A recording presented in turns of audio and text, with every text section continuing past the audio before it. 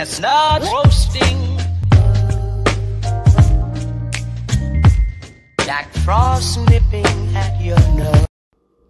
What's up, y'all? It's your girl Chris, and we back at it with another Vlogmas day. All right, y'all. So today is day for chapter 23 of Criss&kay's Christmas story tag. All right, guys. So are y'all ready to get into this good old? Y'all, my hair ain't doing right. It's just ain't doing right. Y'all ready to get into this good old Christmas story tag? All right. Nothing to it but to do it. Here we go. Oh, wait. Before we get started, let me inform y'all on what's going on. For those of you who have no clue and this your first time, boo. Criss&kay. Kay and I came up with an idea to do 25 days of a Christmas story tag. So this 25 days of Christmas story tag consists of 25 different people, 25 different people, let's say 24 different people besides ourselves being tagged into this story. And everybody tells their own part of the story, makes up a piece of story or a detail that they feel they would like to contribute to this story. So the story has been going on now for 23 days. Okay, we missed 2 days. 2 or 3 days. But stay tuned and find out why we have missed days. What has happened in between these days for us to miss some days. Anyways, are y'all ready? Are you listening? You got your listening ears? You got your popcorn? You snuggled up with your blanket? Let's get it. All right, guys. So as Chris has told y'all, we are on chapter 23 of the Christmas story. So let's go ahead and get the page turned as the pages turn. And I know what y'all thinking. How dare they have something so ugly telling us a story? Shame on you. Shame on you. Don't judge the way I look. Can't judge a book by its cover. Because I can tell the story just like anybody else. Y'all ready? Like to hear it? Here we go. Here we go, y'all. It was 2 nights before Christmas, and all through the house, not a creature was stirring, not even a mouse. All of a sudden, Lil Elf K's phone rings. It's Kareful Keith on the line whispering, "I heard y'all were looking for me. Here I go." Then he began to giggle and hung up. Chris looked at Kay and said that was strange, but the line he used sent me down memory lane. Kay asked Chris, "Have you heard from Tray and NeeNee?" "Not since the day in the North Pole when they said they were coming to see me." "Maybe you should give them a ring." "Hold on, I think I heard something." They sat quietly for what felt like forever. Then out jumps a goofy little elf off the shelf, carrying a purple unicorn backpack full of unique purple knickknacks and snacks. "Oh, so you little secret squirrels thought y'all could hide. I started to run over y'all in my new elf ride."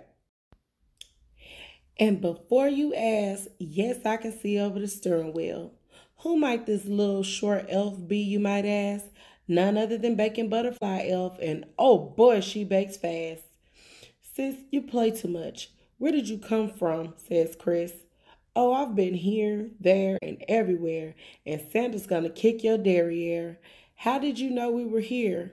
"Well, Florida isn't that big of a place." "Just kidding. Kareful Keith called to see if I knew how to bake some of those vegan cookies and purple pies, and I found out that he has, oh, so many spies. They have been telling him all the latest gossip about you and your little elf friends. So y'all went to jail?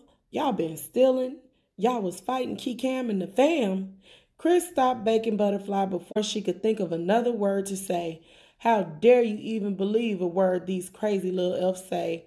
I would ask who said what, but I will officially be the next villain for this part of the story. Anyways, floating right along here. I would ask who said what, but it would probably take all day. But anyway, have you heard from Tray and NeeNee today? Well, y'all aren't going to believe this. Elf, the keto girl, tried to send them to find you and Kay the other day, and they said no way. Y'all were they fam, and then they went ham. Ham, pickles, turkey, all of that sound good.